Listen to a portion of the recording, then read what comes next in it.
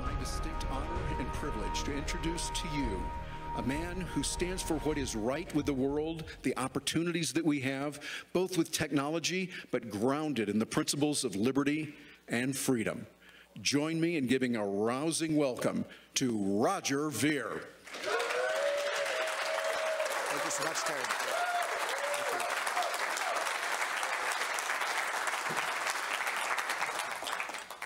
Hi, everyone. You thought you were going to hear about Bitcoin Cash.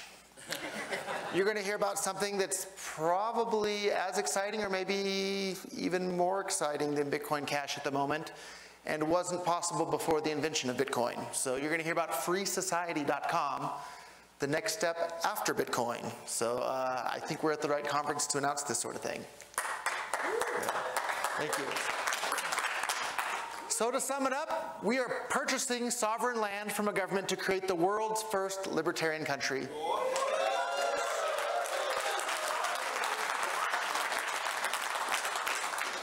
So as I'm sure a lot of people in this room are aware, that lots of people have made a lot of money thanks to cryptocurrencies and Bitcoin.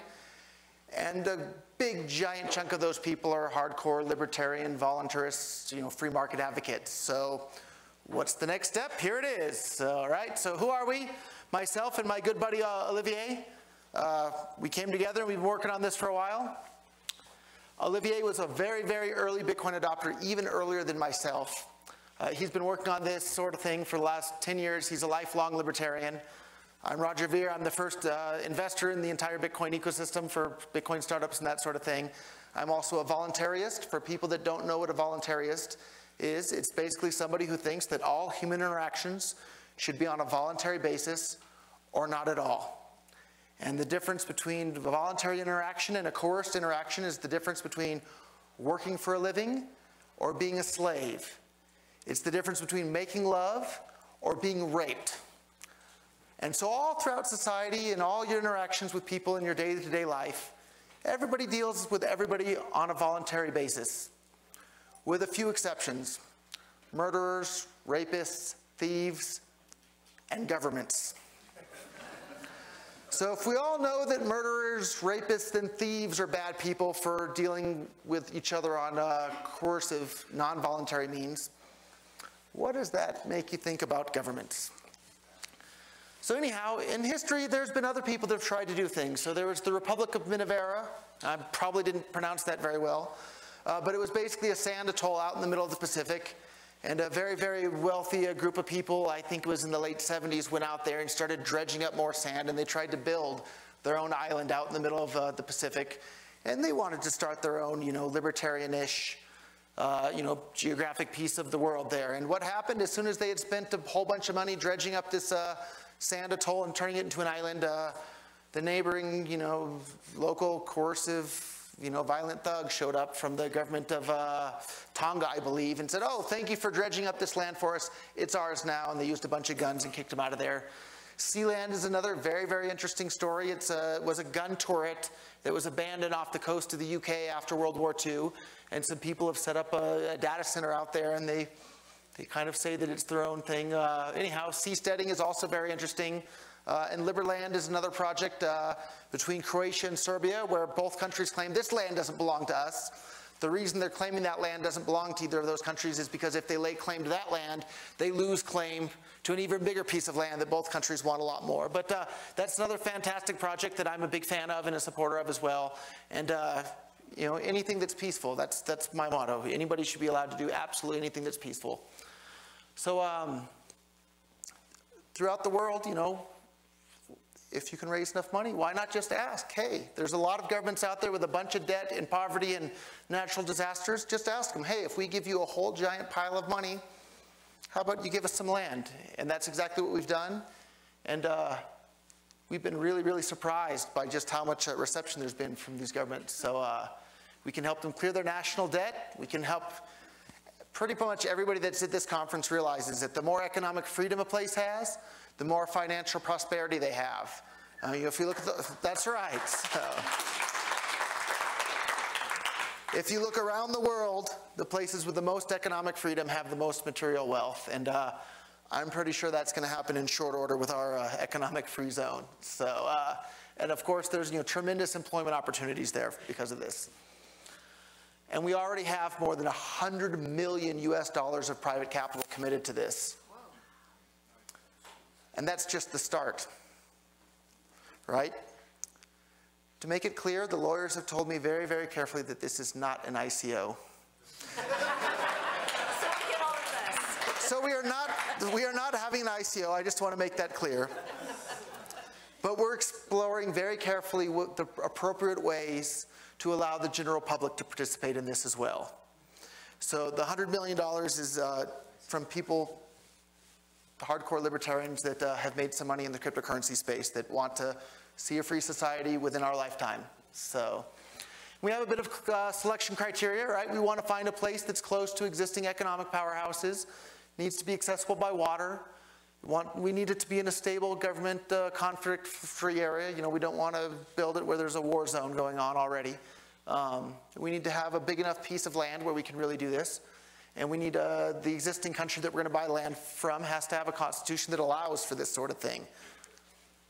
So actually we called up some governments already. We've been talking to a number of governments already, and we were stunned by just how interested and enthusiastic they were. They're like, you're going to give us a bunch of money for land we're not particularly using already at the moment? So it was really, really a pleasant surprise just how interested they've been. And of course, small governments are easier to deal with than big giant governments, and we'll be naming some names in the future, but not quite yet today.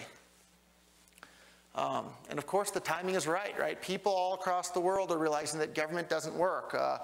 A big influencing book in my own life was Harry Brown's Why Government Doesn't Work. And I read that book and it started to open my eyes. I guess government doesn't work. And the whole world is becoming decentralized right before our eyes. I mean, we're all here at this conference, we know that.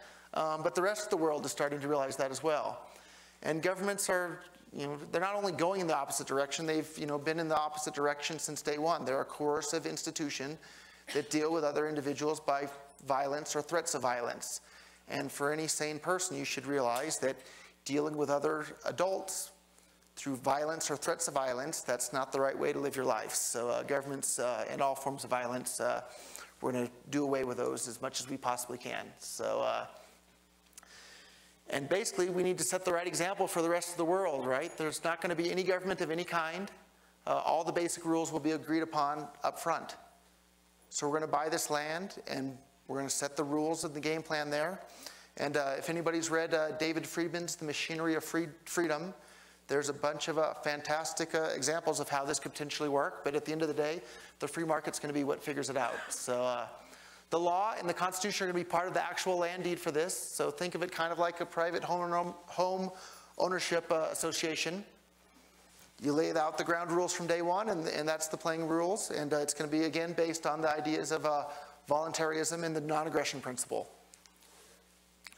Competing private protection agencies will deal with protection, right? Think about it. If a police car pulls up behind you while you're driving, do you feel more or less safe? If you're driving down the road and a private security guard that patrols the local shopping mall pulls up behind you, do you feel more or less safe? Probably about the same. But that should tell you which one of those agencies is doing a better job of making you feel safe and secure in your belongings. And we'll negotiate some additional protection from external threats from the country that sells us the land originally. The United Nations, I'm sure everybody here is probably not that big of a fan of the United Nations. We're not going to join. So of course, no plans to join, right? It would require a central authority. This land isn't going to have a central authority. We're all about decentralization. We're going to buy some land. There's not going to be a central authority. And not dealing with the UN avoids a lot of other issues. So I'm sure you're all wondering about passports. That would require a central authority. It would require UN membership, right? Just use your existing passport. Kids can automatically get the citizenship from their parents. The private market's going to come up with way better alternatives than passports, right? We can have ID systems in the blockchain. A lot of people probably don't realize it because everybody here was born after World War I. But before World War I, you didn't need a passport. You just showed up wherever the heck you wanted to go, and that was it. There was nobody there waiting at the border saying, your papers, please. And that's how it's going to be in our free society as well. So limitations, right? We need to minimize our attack surface. No nuclear weapons. Wikipedia has a great example of why nuclear weapons are a violation of the non-aggression principle, basically because they can't be used for any defensive purpose ever, and it's a threat to everybody around you. You can't export weapons and drugs, mainly because the other governments around you are going to be mad about that, and they probably won't sell us the land, so that'll be part of the land title. We'll have some sort of age of consent, and we won't be allowing people to secede. That'll be built into the original land title that they've agreed to when they purchased the land. So, what's next? We're exploring ways for the public and the interested parties to participate. Again, this is not an ICO. We welcome all libertarians, constitutional experts, free thinkers to join us, voluntarists, free market advocates. Anybody who wants to participate is welcome, so long as you are a fan of the non-aggression principle. So that's our big announcement. Sorry we didn't cover Bitcoin Cash, but before the invention of Bitcoin and cryptocurrencies, this sort of thing wouldn't have even been possible. So Bitcoin enabled this. This is the next step after Bitcoin. I think I have about 10 minutes left for questions. I imagine there's probably a few questions. Speak up, don't be shy, and visit freesociety.com for more information. We have a white paper up there. Who has a question? I see lots of hands. Okay, so, and Lynn Olbrich just right here in front. So Lynn gets to go first. Ross Olbrich's mother, for those of you that don't know. So. Something about extraditing political prisoners from the United States as a country. That's actually it. Yep, so the question for those that couldn't hear, what about people being extradited from this land? So we were actually just talking about that earlier this morning, and we're not sure, to be honest. So I suppose if some other country wants to extradite somebody, they'll have to contract with one of the protection agencies in the land or to get them, or come and get them themselves, or... I was thinking more of extraditing from the United States. Somehow get someone from the United States. So the question is, how would we extradite someone from the U.S.? Well, it's just a little fantasy. Yeah, I think the U.S. is the big bully, and I think they do whatever they want. And as much as I would love to help on that front, I'm not sure how we can help on that front at the moment. So, and this guy looks very, very eager with his hand up in the back. Would the population be armed to the extent to be able to defend themselves against the existing sovereign government should a problem with the sovereign government arise? So the question is, will the citizens, or not even citizens, the people living there be armed enough to defend themselves from the previous sovereign government that owned the land? Hopefully, we'll see. There's a whole lot of details that need to be worked out. But at the same time, even if we don't get everything absolutely perfect from day one, it's still probably going to be a heck of a lot better than any other country in the entire world at this point. So I think this guy in the back was even more good, but you're next. So. Can we grow and research cannabis on this place? And so the question is, can we grow and research cannabis on this land? Probably not for export. A lot of it will depend on what sort of negotiations we're able to finalize with the country that we purchased the land from. Of course, any sane person that's heard of the non-aggression principle would have no problem with that whatsoever. But you know, the devil is always in the details. And again, a lot of it will depend on exactly what sort of agreement we can get from the existing country with the land that we purchase. And I promised you were next. Yeah, thank you. So what size land are we talking about, and what size society in numbers, just so I can grasp the concept? So the question is, what size land, what size society, how many people, you know, how big of a place? The bigger the better, right? Is the answer. So a lot of that will depend on once the lawyers figure out exactly how we can allow the public to participate. $100 million is just the start, right? We would love to have $500 million. I don't think is out of the question. Maybe even $1 billion can be raised. And there's a lot of cryptocurrency millionaires out there that would and should love this project. So the more money we raise, the bigger a piece of land we can buy, and maybe we'll even do a couple of different pieces of land in different parts of the world and have a couple of competing areas as well. So the more places like this we can set up around the world, the better. And the more money we raise, the more we can do. So no limit on geographical location? Well, if the United States would sell us 100% of their land mass, then maybe we would do that. But a short list of countries that are willing to... Yeah, we definitely have a short list. We've actually already been talking to a number of countries. Unfortunately, I can't tell you the names of them right now, so I'm going to have to leave you in suspense on that front. I meant to say, what are the names, not do you have a short list? Yeah, those names will be coming in the future, but I can't tell you at the moment. I'm sorry. So, oh, nice to see you again. I applaud your idea, great idea, and the execution I'm sure is going to be fine. One concern we might all have is what's to stop the governments that sell your land trying to seize it back when it becomes a sort of powerful state with a very wealthy community.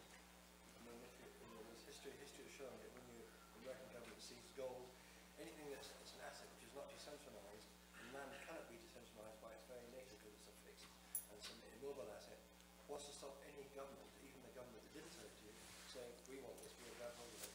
So his question is, what are we going to do about it once we build this into, the world's most prosperous, geographical area in the world, and the government that we bought the land or some other government nearby decides, hey, you built a lot of nice stuff, we want to take that.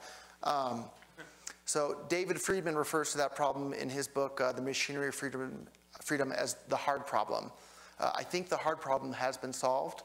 I don't necessarily feel incredibly comfortable talking about that solution in public at the moment, but if you Google that, there's information about that, and that ties back into one of the other questions, though, as well. So what would determine what is the criteria you're saying that is to be able to be allowed to live there? Like, in other words, how do we get in the pearly gates, so to speak? So we're working out all the details again, and once again, this is not an ICO. But the idea at some point is to basically auction off the land. And then anybody that buys the land can do whatever they want with it within the title restriction of the land. And again, the question was, how do you get to come there and be there? So, the free market is, I guess, the short answer. So. Will there be taxes, and how will you pay for the services that are required to maintain the whole country, specifically if you had a migrant invasion? So the question is, will there be taxes? Of course not. No, this society is based on the non-aggression principle. And what about the roads?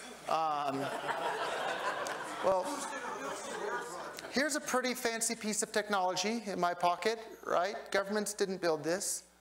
This is a heck of it allows me to contact anyone anywhere on the planet for, I don't know, a couple pennies a day, depending on what my bill is, less than maybe $1 a day. I can contact anyone on the planet and communicate with them.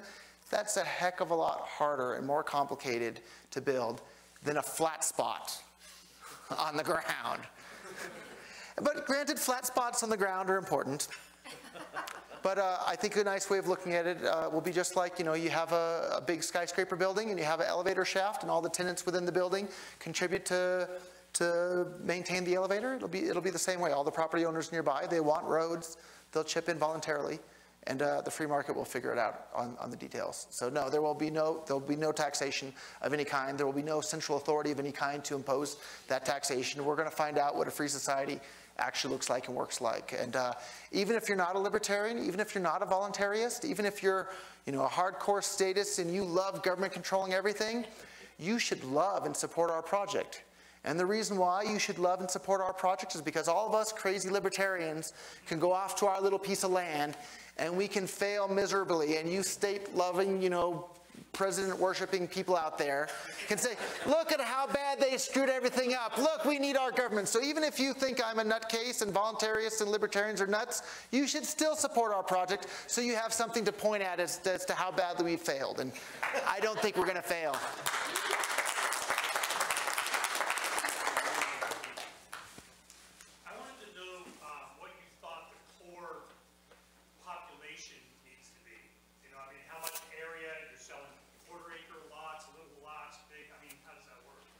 Yeah, the devil's always in the details. The more land we can get a hold of, the better in our book. And a lot of that will depend on exactly how much capital we come up with. But we have, over $100 million of private capital already committed to it. So that's a pretty good start.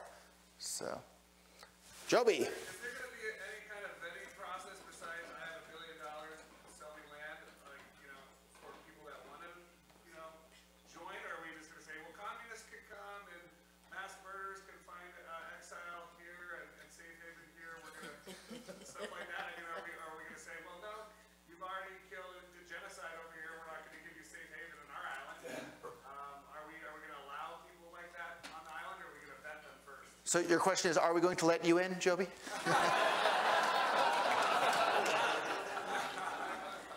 the devil is always in the devil is always in the details. My initial gut reaction is that we probably wouldn't allow people to buy in if they have a bunch of money that was stolen from others. Texas. But again, we'll have to work out all these, and there's still, this is in the early phases at this point, but we'll figure it out as we go here. So. Will there be a way for people to participate in who wants to live in this country to suggest IDs and suggest criteria of allowing these people to come there? I think you've just found a new business opportunity. So, and then the question for those that maybe can't hear because we're live streaming this, the question is are they going to issue IDs, and how what sort of services can we provide? And the answer is you can provide any service that's peaceful. Do whatever you want. If you want to issue IDs in the country and start a business, go ahead and do it, right? So. I'm sorry, you already had a question, so other people haven't had a question. I'm sorry. So, I know the idea is for everything to be very peaceful, but do you have authority figures to enforce peacefulness? You can hire whoever you want to help enforce it, and as long as it's peaceful, you're allowed to do whatever you want. So the general guide, and the question was, how do you keep the peace? And the answer to that is you don't keep the peace through threats of violence. And that's what we have in society today, is we have the peace being kept through giant, massive threats of violence. And if you do anything that disturbs the peace, we're going to hurt you, even if that thing that you want to do is something completely peaceful, like research with a plant.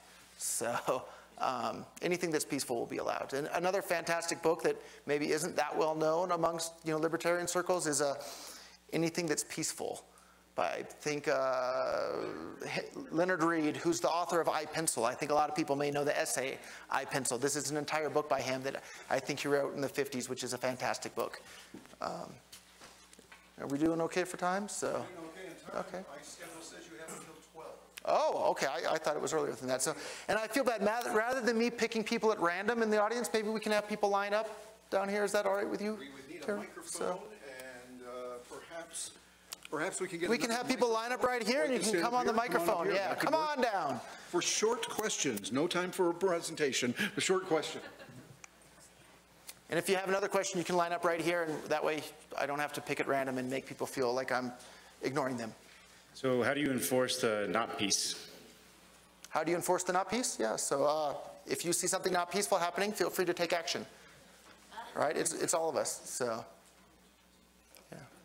Roger, how much time do you think, realistically, it would be before we could actually move there? I mean, you're not holding your feet to the fire, but just what do you think? So the question was, how long until we can actually start moving there and showing up? Are we talking a year? Are we talking 10 years, 20 years? All of us are getting older day by day, so no, I'm best case scenario, maybe within a year. Worst case scenario, within 5, I think, is where we're looking at. And realistically, maybe 2-ish is probably the right ballpark, so.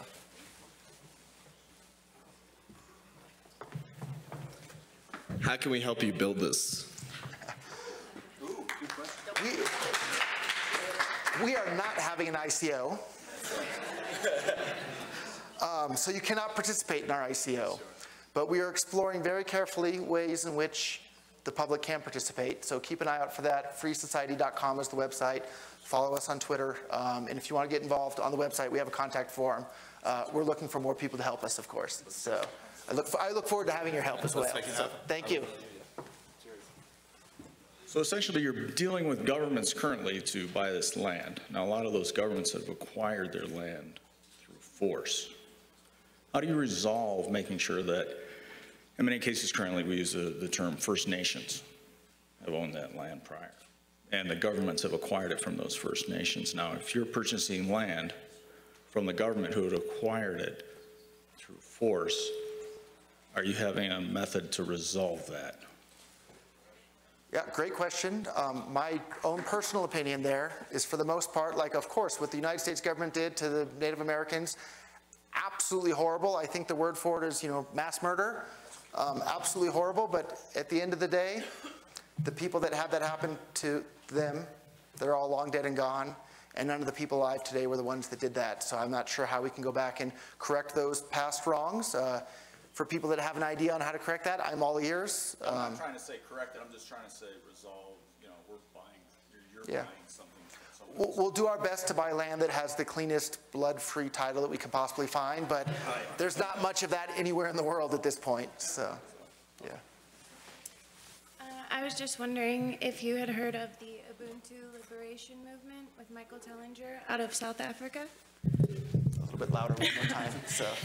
I was just wondering if you had heard about the Ubuntu Liberation Movement out of South Africa with Michael Tellinger? So I've heard of Ubuntu, and that's as far as I know. So maybe you could tell me a tiny bit more? And Well, it's basically set up to where... right into the microphone. It's basically set up to where everyone contributes to community projects. So every week, if you have, a town of 1,000 people, for 3 hours a day, you have 3,000 man hours at the end of the week getting done towards community projects in exchange for free energy technology, which is what he's working on. So he wrote a book called the Ubuntu Liberation Movement, but it moves us collectively towards a cashless society, not needing money because we've built a sustainable economy by everyone contributing. It'd be a really cool thing to implement in your town. I'll read more about that. Thank you so much for that. So. Super all for free market and also for inclusion. Are there thoughts about how to create this economy, that create the community so that there's a lot of people involved and it's not just rich white folks? Yeah. So the more people that participate, the better. And if you have some ideas, we would love the help. So, yeah. Thank you. Okay. Any other questions? Oh, we got one coming up? All right, so have you heard of seasteading, and how are you going to work with us? Of course I've heard of seasteading. I've been a giant fan of seasteading for decades now. A lot of people don't know this. One of the big driving forces behind seasteading was Patrick Friedman. You might recognize that last name. He's the grandson of Milton Friedman, son of David Friedman. Read all of these guys. They really, really are sharp thinkers. So, of course, I'd love to work with you guys. Maybe you can start seasteading right off the coast of whatever land we wind up with. So I'd love to communicate with that. Great. So. Awesome. Thanks. Thank you. Okay. Thank you all very much. Thank you. Roger, Roger, thank you so much.